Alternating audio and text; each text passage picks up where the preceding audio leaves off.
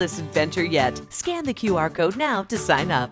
May, as you know, is Stroke Awareness Month, and so we're going to have a conversation this morning. And before you might think, oh, that doesn't apply to me, the truth is, yes, it does, because Dr. Ruchir Shah is here this morning. He is the medical director for the stroke program at CHI Memorial. We were just chatting off camera that it seems like strokes, A, are hitting people at younger ages, and even by younger, you could be in your 20s and 30s and have this happen to you. Is that right?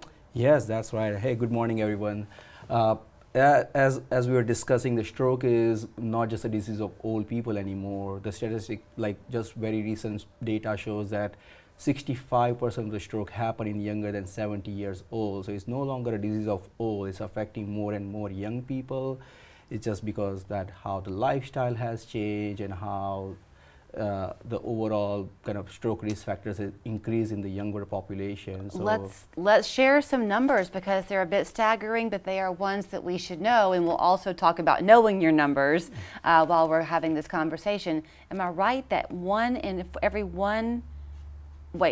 every 40 seconds someone's having a stroke in the country? Is that the right statistic? That's right. Every 40 seconds someone has a stroke in the United States. And to explore, to make it more bigger in the world, every 3 seconds someone is having a stroke. And in US, a stroke affects like almost 800,000 people in the year. And unfortunately, every 3.5 minutes someone dies from the stroke in the US. And yet here, we happen to be in what is called the stroke belt. So that is bad for us on the one hand, good for us on the other, because we have experts like you who are bringing new and innovative technologies and advancements to our care every day. So when you have a stroke today, there is real hope and help, right? Definitely. Like just in last 10 years, how the stroke treatment has evolved. 10 years before, if someone has a large stroke, there was not that much hope that, hey, you are disabled for the rest of your life.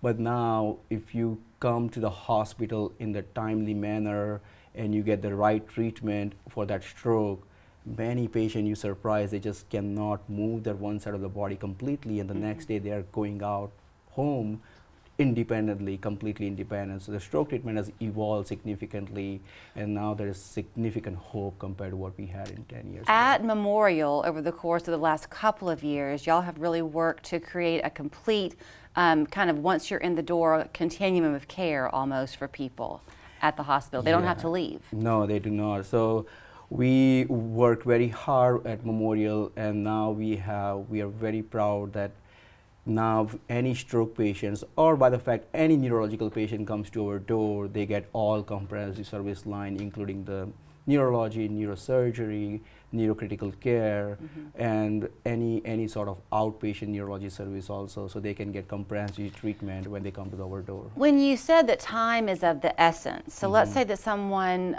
tonight happens to experience something, even if they're not sure that it's a stroke, should they go? Definitely. So I would just kind of give the brief education on the Be Fast symptoms that many people, it's a community awareness that Be Fast is B for if you have a sudden onset of balance, you're not able to walk or you're leaning on one side. E for eye, that if you have a sudden onset of loss of vision or loss of peripheral vision, blurry vision. F for like if you have face drooping on one side. A for arm or leg weakness on one side or both sides. And S for speech if you have difficulty speaking. And the T is the essence of time, right? That every minute, as you mentioned, that brain lose 2 million neurons in the brain. So when somebody is having a stroke, even though you are not 100% sure, it's better to call 911 and come to the hospital right away, because there are certain treatments, certain things we can do only in first few hours when the stroke happens. And the longer you wait, you lose more neurons and more cells in your brain as well. So if you are at home and this happens, don't have someone take you to the hospital. Call 911 because they can even administer some things in transit. Exactly. Is that right? So they can administer, they can look for your blood pressure, they can manage your blood pressure on transit. If there is an oxygen requirement in transit, they can work on that. Some people might have, if it's they're having a major stroke or major bleeding in the brain, it can compromise their breathing also. So the paramedics can take care of all those things on the route, and things go south very quickly when somebody is having a stroke. I only have about a minute left. Is there anything that we should have at our homes that we have on the ready in the event that we experience stroke symptoms? No, I think the main thing is identify the stroke symptoms, make yourself aware of the stroke symptoms, and just remember to call 911 and come to the hospital.